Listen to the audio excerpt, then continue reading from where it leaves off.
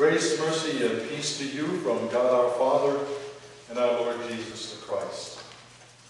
There's a little town in Sweden by the name of Ystad, Y-S-T-A-D.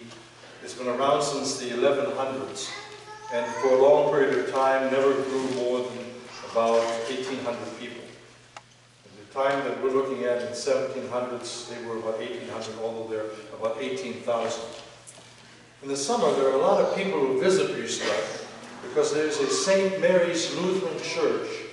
It's not really a particularly beautiful piece of architecture. I've never been there, but I've looked at the pictures and photos. It isn't particularly beautiful. It's a stone structure that seems to go nowhere, and yet people come and visit it. Now, the reason they come and visit this church is that in the church there is a life-size and lifelike crucifix. A crucifix with Jesus on the cross, which is right exactly opposite of the pulpit. So if the pulpit is right here, the crucifix would be right there in the middle. And the story behind that crucifix is that in 1700, the King of Sweden visited St. Mary's Lutheran Church in Ystad. And when he was there, the preacher looked out into the congregation and he saw the King of Sweden, and he decided that he was going to put his sermon aside and just pay respect to the king, because he was held in such awe. And so he did that. He went on for a good half an hour about how wonderful the King of Sweden was. Not too long after the king had visited this church, there arrived this lifelike, life-size statue of Jesus on the cross. And with it was a command from the king. And the command was, place this crucifix with Jesus exactly opposite of the pulpit, so that every preacher who stands in that pulpit will know what his proper subject for the sermon will be. The proper subject for the sermon is never how wonderful the king is, or how terrific the president is, or what a terrific mayor we have, or what a wonderful congregation we have. Those may all be mentioned at times, but the subject of every sermon has to be Jesus Christ. Paul, in the 2nd chapter of Corinthians, writes in the 1 Corinthians, 2nd chapter, verse 2, writes that I knew nothing but Jesus Christ and Him crucified. And again we find in Scripture the incredible importance of the crucifixion. And our text, even though it is so famous, and you see it at so many different sports functions, where it says, God so loved the world that He gave His only Son, that whosoever believes in Him shall not perish, but have eternal life. We cannot understand that verse unless we recognize that the verse is contained right in the middle of the crucifixion. Let me read it to you again, beginning with the 14th verse. You will remember when Tom read from Numbers, he was reading about the children of Israel who were grumbling about the food, and they suddenly were bitten by snakes, and then the snake was a bronze snake, was put on the cross so that everybody could see and everyone could believe. And in the 14th verse of John, when Jesus is talking, he says, and as Moses lifted up the serpent in the wilderness, so must the Son of Man be lifted up. In other words, in order to understand, in order to understand this passage, we not only have to go back to Numbers, but we have to recognize that Jesus Himself was going to be crucified. And in the 16th verse, for God so loved the world that He gave His only Son, that whoever believes in Him should not perish, but have eternal life. And inherent in that text are the words which aren't explicitly stated, but are definitely implied, is for God so loved the world that He gave His only Son to die for us, so that whoever believes in Him. In other words, we have to recognize in our own lives that if we want to understand the love of God, we have to understand the crucifixion. We have to understand what God did for us in Jesus. We have to understand what happened there on Golgotha and the significance of that. And we have to understand that significance in the context of the resurrection. So if you want to quote this verse in the future, or if you see it on TV, or if you attend a sports function, immediately switch your thoughts, not just from some vague love, but switch your thoughts to the crucifixion, because only then will you understand that verse. Once you understand that the verse focuses on the crucifixion, then we can understand God so loved the world that he gave his only Son. In other words, he gave his only Son. It was a gift. It was not something that we earned. In the Ephesians section that was read by Tom, it talks about the fact that we cannot earn grace. Grace is a gift. Now, I don't know what you would think about gifts. I like receiving gifts. But there's also a sort of, let me put it this way, there was a time when my mother, when she was still obviously when she was alive, and somebody sent her a lily for Easter. And it ruined her Easter because she didn't know who had done it. She couldn't return the favor. And I think many of us, even though we say we like the gift, we are weary because we are afraid that we will be indebted to the person who gave us a gift. That we somehow or another need to return the favor. Well, there's absolutely no indication in Scripture that we have to return the favor. God loves you and he loves me. And there's absolutely nothing that you can do to increase God's love. And there's absolutely nothing that you can do to minimize, to lessen God's love for you and me. It doesn't make any difference whether we're the worst criminal or not. We are equally loved by God. Everyone is equally loved. So what we have here then is a gift. For God so loved the world that he gave his only Son. He didn't just give him to us, loan him to us.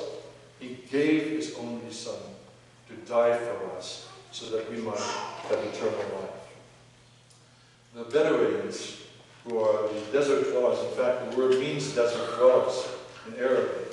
The Bedouins had a story which struck me as I read it this week as quite appropriate for the text itself. There was a story about a young man who was involved in an altercation and a fight, and the fight got carried away, and he struck the man and killed him. The young man struck the young man and killed him. And he knew that in his culture, an eye for an eye and a tooth for a tooth, that he didn't have a chance, that he would probably be immediately convicted and sentenced to death. And so he took off and he ran.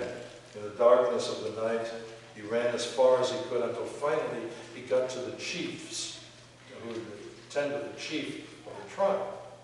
And when he was there, and I don't know whether you knock on the door in a tent or what you do, but anyway, he got entrance into the tent, and the chief said, what happened? And the young man explained that he had killed somebody. And the chief said, well, he said, come here. He said, you'll be safe in this tent. And when you get up in the morning, we'll have enough time to sort out what is going on.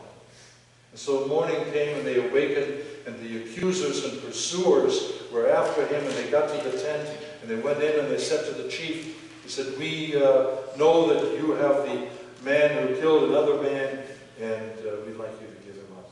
And the chief said, I can't. He said, I gave my word that he would be safe until we determine all the facts and know that justice will truly be done. And the accuser said, well, you don't understand. He said, he killed somebody. He said, no, I know. He said, but I gave my word. Then somebody else said, but the man he killed was your son. At that point, you could see the blood escaping from the man. The chief's face and his head drooped down and dropped, and he was silent for, well, a long time. And finally, he said, well, in that case, he said, I will adopt him as my son, and he will inherit all that I have. Where does that kind of love come from? That's just in human form. What our Lord has done for us is exactly that. In fact, the story doesn't even capture what our Lord has done for our Lord has given His only Son to die for us, even though we were responsible for killing Him because of our sins. Even though we killed our God's Son, He has given His Son for us, and has adopted us, as Paul writes, has adopted us as His children. So the first thing we need to recognize is that there indeed is a crucifixion which is at the center of understanding this passage and understanding God's love. And the second thing we have to recognize is that we have a gift. We have a gift that has been given to us. And if we accept that gift, then we will have eternal life. So let me then be a little bit more explicit about what I mean about accept. For God did not send His Son into the world to condemn the world. In other words, God did not send His Son so that He could take a look at our sins and say, man, oh man, are you bad? I would never expect a person like Scherner to get into heaven. God did not send His Son so that we would be condemned. God sent His Son so that we might be saved from Him, because whosoever believes in Him is not condemned. And then it goes on to say, but whoever does not believe is condemned already. The nuance here that is so important for us to capture is that we have a choice. The choice is that we can accept God. We can accept His gift. We can accept the fact that God, His Son died for us. Or we can reject it. If we accept it, we will not be condemned. If we do not accept it, if we reject it, we are already condemned. And what is important for us to know and recognize and hear again and again and again, it is not that God came here to condemn us, but by rejecting Him, we condemn ourselves. By rejecting Him, we condemn ourselves in a way that even God cannot change. Let me try to illustrate that with a case. I have the opinion here, a case that I once mentioned in one of my sermons here, but I don't think I read part of the opinion, which is an opinion that was written in 1833, the United States versus Wilson. Let me give you the background for it. The background is that these two men, George Wilson and James Porter, were robbers. And they robbed a stagecoach that had the United States mail on it, and in the process of robbing it, they killed the driver. They were caught not too long after the events and were tried a year later on May 1st, 1830. And when they were tried, they were convicted and sentenced to death to be hanged. Several of the friends of George Wilson decided that they wanted to contact Andrew Johnson.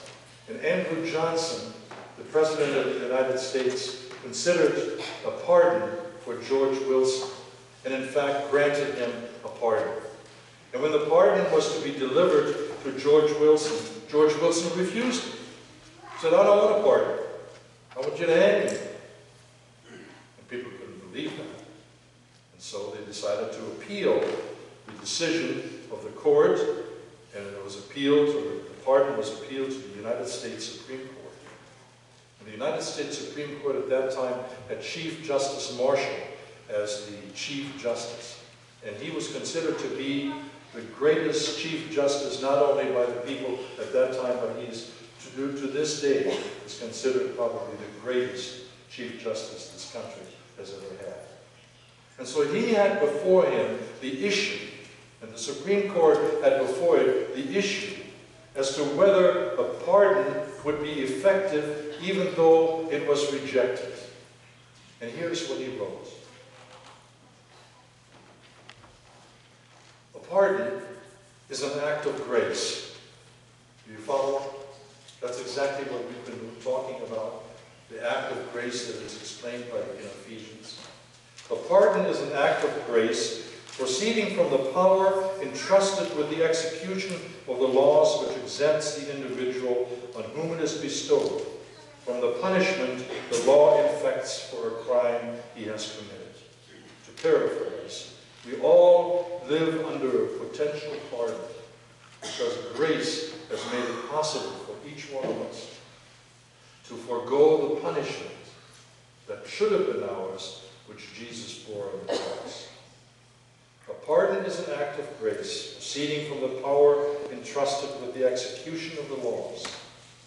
And then he goes on to say, but it is certain that a man may waive the benefit of a pardon under the great seal, as where one who has such a pardon does not plead it, but takes the general issue. It's sort of legalese. Let me translate it for you. That is, it's certain that a man can waive the benefit. In order to have a pardon which is effective, you not only have to have somebody granting the pardon, but you have to have somebody accepting it. And what this text is telling us, that God so loved the world that he gave his Son to die for us, in quotation marks or in parentheses, so that whoever believes in him shall not perish, but even have eternal life. But if you here sit with a pardon in your hand, but are going to reject it and not accept it, it will have no effect. And we have signed our own condemnation. So, let me ask you the simple question. What have you done with the pardon that has been given to you?